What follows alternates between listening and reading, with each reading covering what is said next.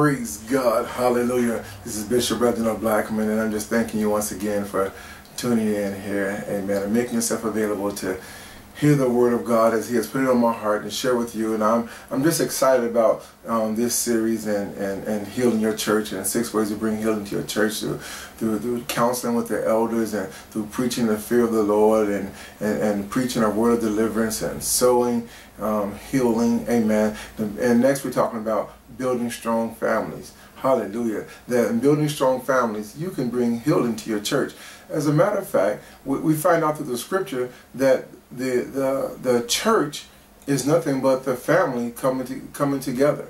And when you build strong families, you build a strong church. When you heal the individual families, you heal the church. Amen. The church, the collective church, amen, the body of Christ, we come together as the church, and we come together as families first, and then we are the church. Amen. And so as we bring healing to families, we bring healing to the church. Hallelujah. Let's look in the book of Ephesians. I love to base everything I teach upon by the word. Amen. And let's look in the book of Ephesians chapter 5, and we'll begin at verse 22. It says, "Wives, submit yourself unto your own husband as unto the Lord." Very critical.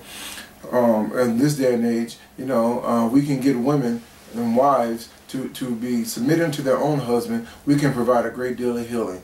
You know, you're submitted unto your senior pastor, your senior leader, and everything. But, you know, wives, you need to be submitted unto your own husband, and not going home saying, "Well, pastor said, pastor said, pastor said." And the man, if you don't go to church, you know, he's like, "I'm so sick and tired of him, pastor. You know, you go live with pastor if you like pastor, what he say so much." You know, what the Bible says, "Wives, submit yourself unto your own husband as unto the Lord." The Bible says that also that if he is without the Lord, that he may behold your chaste lifestyle with fear, and then he may fall down on his face and worship your Lord and God. You know, so you can win him through being chaste. But it says, "For the husband is the head of the wife, even as Christ also the head of the church, and the Savior of the body. Therefore, the church, as the church is subject unto Christ, so let the wives be unto their own husbands in everything." Then it goes on to say, "Husbands, love your wives, even as Christ also loved the church and gave himself for it." Husbands, we ought not to be giving ourselves for ourselves, but giving ourselves for our bride. Amen. Loving our bride the way that Christ also loved the church, and that he is our example of love, and that we are to live to measure up to the example of love. And if we pour out our love for our wives, we will be healing our wives. Strong families. Amen. Strong families make for a strong church. A healed family brings healing to a church and imparts healing unto a church. If everybody is sick, then everybody will only be sick. It takes someone to inject healing into that church for that church to be healed. We need families that have been together for several years. My wife and I have been married for about 18 years now, and you know, we realize that our marriage serves as an example unto others around us. And there are people who look at our marriage as an example, and they follow that pattern, and they are healed.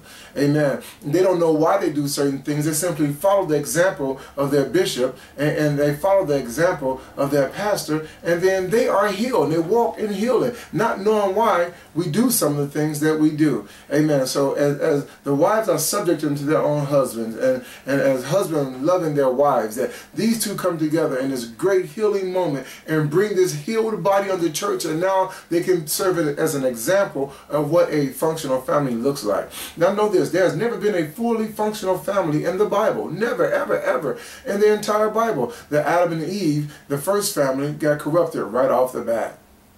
And from since then, I mean, their kids, you know, killed each other. Pretty bad situation. But in Christ Jesus, there's a greater hope for you. There's a greater hope for your family. As the husband takes the lead, and as the wife submits herself unto her husband. Then as Ephesians 6 goes on to say that children, obey your parents in the Lord, for this is right.